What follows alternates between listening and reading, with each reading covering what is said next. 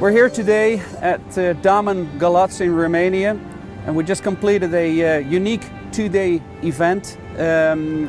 On Thursday we did the key laying of the first two PSVs, platform supply vessels, 5000 series for Atlantic towing in Canada.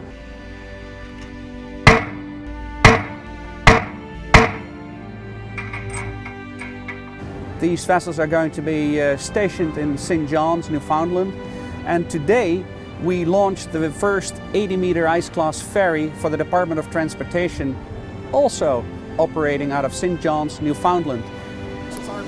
Yes, these are Ro-Pax ferries. That means they can transport cars and passengers together.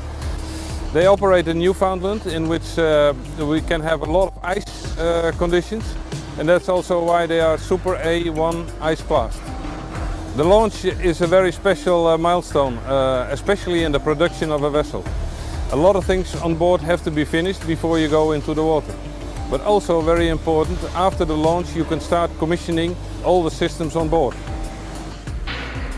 I am delighted to extend greetings from the Premier of the Province of Newfoundland and Labrador, Canada, the Honourable Paul Davis, and the Minister of Transportation and Works, the Honourable David Brazel, on this wonderful occasion for the launch of the first of two Damen shipyard KNUD E Ro-Pax vessels